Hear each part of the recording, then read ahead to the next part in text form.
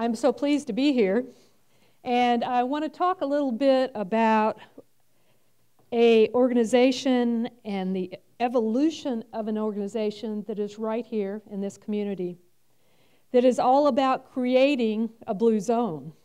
I want to thank the TEDx people for putting this guy ahead of me.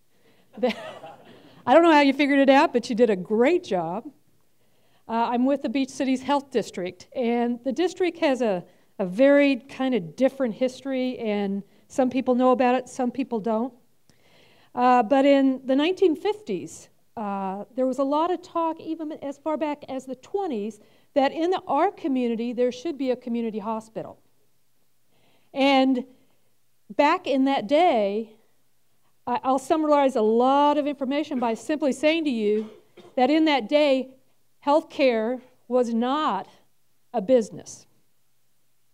Healthcare was something that a community did with its community. And the community back in that day decided we needed a community hospital and built what was the old South Bay Hospital. It's the building that's behind the staff members right here.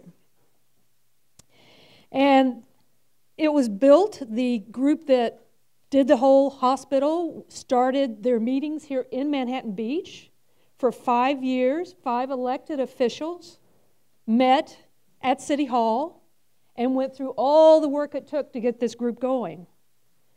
By the 1990s, healthcare had become a business. And this little hospital couldn't compete with the other 2 powerhouses in the community, which was Little Company of Mary and Torrance Memorial. Wonderful facilities. The doctors that were at this little hospital, run by this little government agency called Beach Cities Health District, fled to the other hospitals. At that time it was who could have the best equipment, who could give the doctor the best deal, who could put the whole thing together. And this elected board of officials at the Beach Cities Health District was sitting in a 200-bed facility with about 15 patients. And people in the community walking around with a card in their back pocket saying, "Don't take me to South Bay Hospital." Some of you know about those cards? Anybody was here during that day? And the board decided at that time that they needed to close the hospital. Well, there was an economic reality that you close the hospital, but if you close the whole facility down and the funding, it would go back to the county of Los Angeles. Now, I'll tell you, once money goes to the county of Los Angeles, it doesn't really come back to Manhattan Beach for the most part. It would be a rare day. So this group decided over time, in an evolution of time, to look at a possibility of thinking that perhaps we should not be invested in acute care or when people are desperately ill and need hospitalization. What if we as a community could be invested in keeping people as healthy as we can in the first place? What if? And I really appreciate what Linda had to say up here earlier, because she was talking about how many years it can take people's attention to get into a healthcare arena to think clearly about it, as they have about asbestos.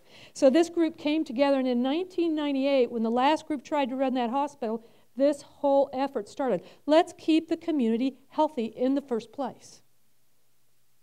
Wow, is that as simple as it could be? This is not rocket scientists. This is such a simple, simple concept. 80% of all progressive illnesses are preventable. The kinds of things the previous speaker was talking about, heart disease, cancers, etc., they're preventable. Could we, I challenge you today, could we be the next blue zone? I think it's very possible. And I want to tell you some of the exciting things that are going on right now in our community that you may not know about that are blue zone activities. We're organized at the district to work with 3 different age groups. So a new thing that started in January of this year is called Grow Well.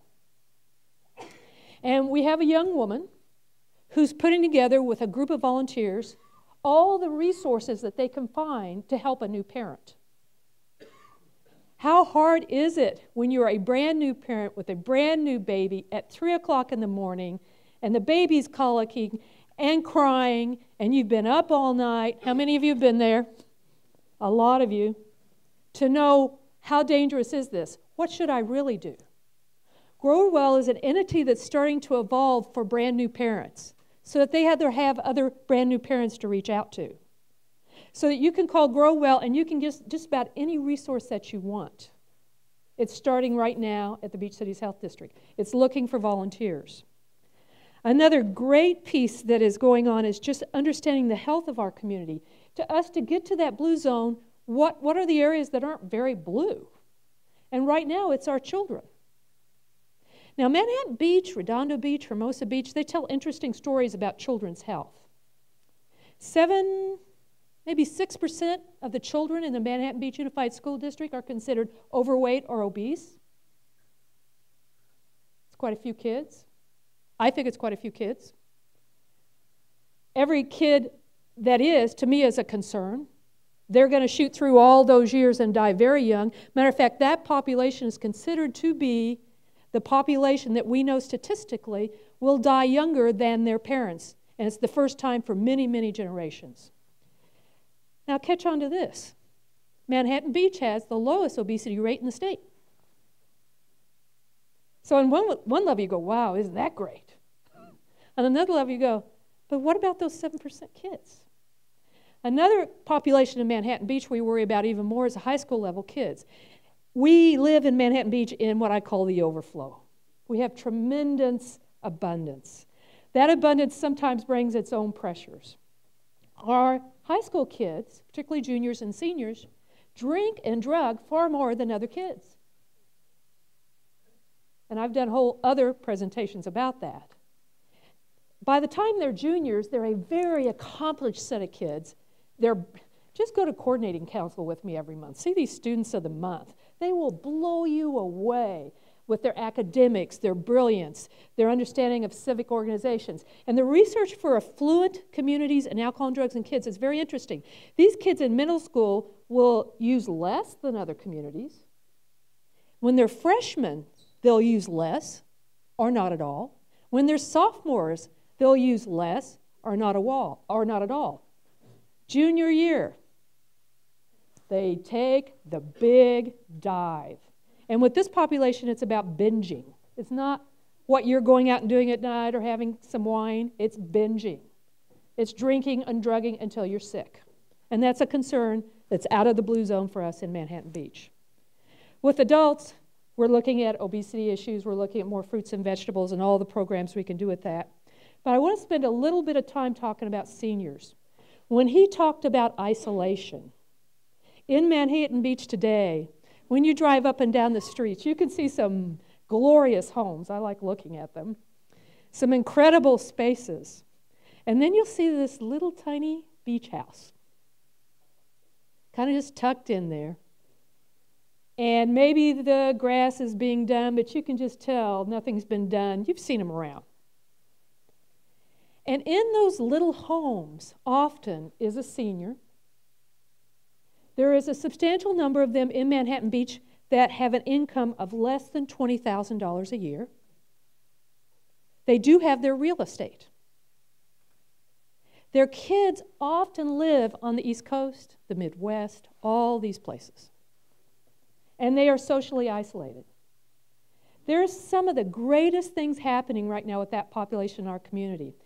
At the district right now, we have been able to work through the community's goodness. We have over 700 volunteers. As far as I know, it's one of the largest volunteer organizations in the South Bay. Over 200 of those volunteers are committed to helping those seniors in those little houses get their needs met. And I know he talked a lot in the last talk about longevity. I want to talk about quality of life. As you age and you get more and more isolated, you see less and less of other people. It begins to shape what your life is like every day. Just having one person come in your home changes your day. It may change your whole week. We have a person who's here today who's one of our volunteers. I talked to him at the break. And he is one of our errand volunteers. One of the hardest things when you're a senior, and I myself can't imagine it for myself, is when you cannot drive anymore. And it's one of the things that can lead you, that and a hip fracture, to be in an institution. We have so many people in our community who are now going into these folks' homes so that they can have their day changed, so that they can have a quality of life that can be very remarkable. This particular volunteer is a shopper. And he goes to this woman's home, and this is one of the things I want to talk about. He is a perfect fit for this person. And that's one of the things about organizational life.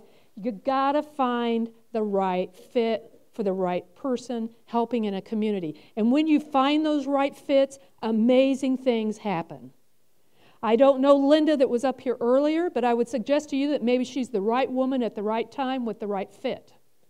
Maybe hundreds of people saw that asbestos problem before you, but there was something in your vision, you saw that, and you've made a difference. With this volunteer who's here today, this woman that he goes and visits now for over 4 years, she doesn't really want to shop with him.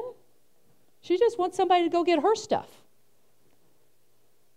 And he's able to get exactly what she wants every week and bring it to her home. She loves him. We have one person that we work with every week. She's 90 years old. She's been volunteering in this community for over 40 years. And guess what?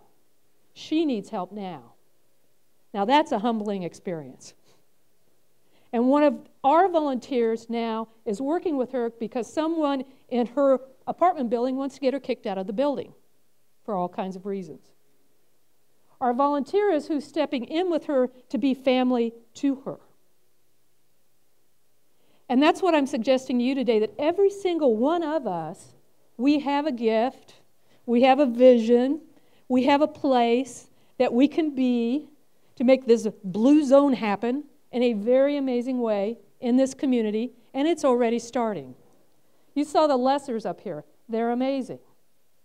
One of the things I want to say about this world of trying to create a better place in our own community is, one, you have to have the right fit. The second thing that's really important is to know that even a little bit is good. You don't have to change the whole world. Just do your small part, whatever that is.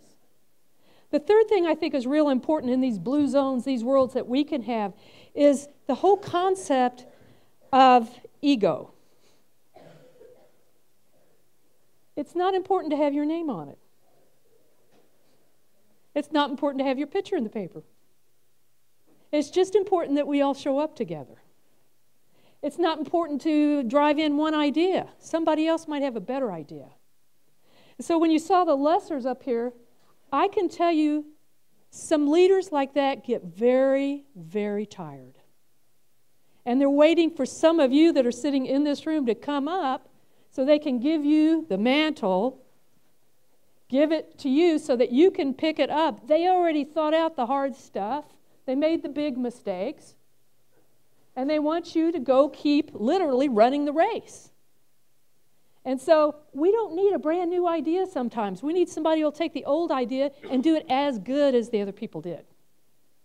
So that's really the blueness that we can create in Manhattan Beach. We have a very, I don't know if you realize this, unique opportunity right now about good fit.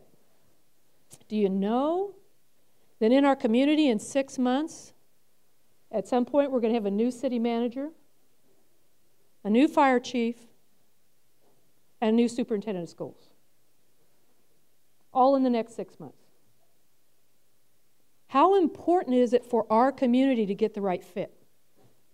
And how could that fit change this whole community in a very positive way? I'm going to close today with just a comment about somebody. What is the Japanese word they were talking about you use when you're, whatever? Yeah, that. There's someone at our facility who has that, and I love him. His name is Richard. I've known him since I've been at the health district. He comes to the health district every week. He comes to the health district on a certain day of the week. He goes into the cafe we have at the health district. He eats the same food. I see him, he has the same cookie. Same kind of cookie every week. He goes to the front lobby of our building, and his job every day is he waits at the front, and he pushes people who come in who need assistance who are in wheelchairs. And he pushes them all over the building. He does this every week, every week, every week, every week. Richard is 92 years old. Richard is living on the right side of the wheelchair. He is living on the right side of the wheelchair. What I ask for you today, from what you've heard from the previous speakers this morning, live on the right side of the wheelchair. He shows up, he does good, he keeps involved, he sees people who care about him weekly. And we've seen people here today who have a vision. And that's what we want for our community here. Thank you very much.